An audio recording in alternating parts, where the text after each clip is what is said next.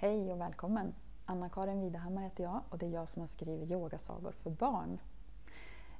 Yogasagor, det är en saga som man läser samtidigt som man rör sig till sagan. Så att när det i sagan dyker upp ett träd, då gör man trädet.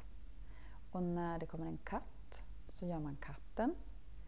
Och så gör den vuxna och barnet eller barnen alltihop tillsammans. Och ju längre man har testat yogasagor, desto mer avancerade kan övningarna bli. Man kan stå längre i varje position och man kan göra svårare rörelser. Från början gör man kanske fågeln istället för örnen som är en mer avancerad rörelse. Och det här är ett sätt att kombinera kultur och idrott där man rör sig samtidigt så att man kommer ifrån det här stillasittandet. Och genom yogasagorna och rörelserna så övar man barnets koncentrationsförmåga.